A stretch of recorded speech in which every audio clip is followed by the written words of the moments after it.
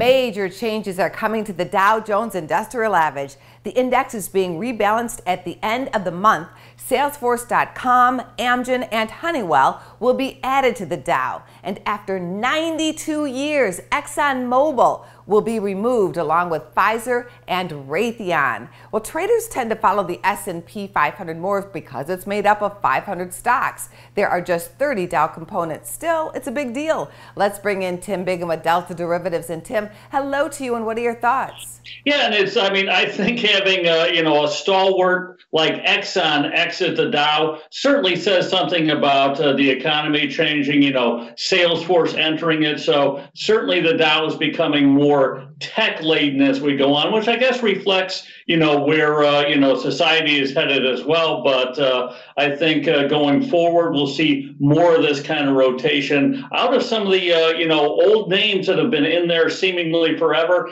into the new up and comers. So look for this to continue as we go down the road here.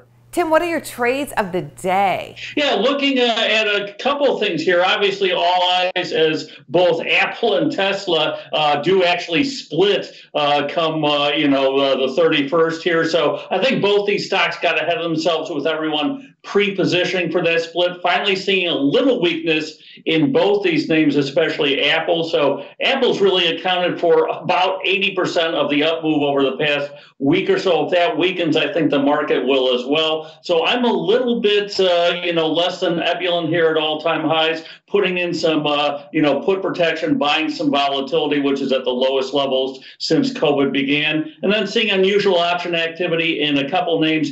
EV, Everbright, continue to buy the September at the money call. So I'm following along, buying the stock, selling those expensive calls. Implied volatility has leapt up, so able to capture some nice option premium. And then PRPL, Purple Innovations, which got hammered post-earnings, someone positioning for a bounce. I'm joining them again the same way, buying stock, selling expensive September calls against it. Thank you as always, Tim, and take care.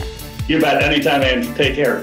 For more Business First AM, check us out on social media. We're on Facebook, YouTube, and Twitter. And go to businessfirstam.com for where to see our show on TV.